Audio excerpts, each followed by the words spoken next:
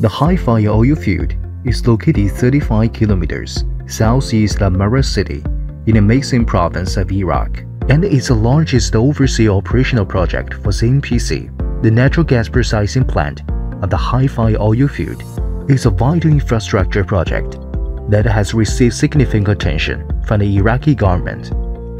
The construction commenced on October 4, 2020, and the mechanical completion was achieved on September 29, 2023. The natural gas processing plant at Halfaya has an annual processing capacity of 3 billion cubic meters of associated gas in 1 million tons of condensate.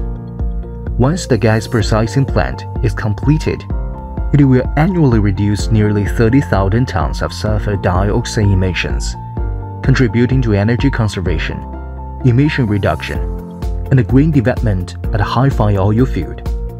It will also provide 2.25 billion cubic meters of natural gas annually to downstream power plants, enabling the generation of 5 billion kWh of electricity per year, thereby further improving Iraq's local electricity supply shortage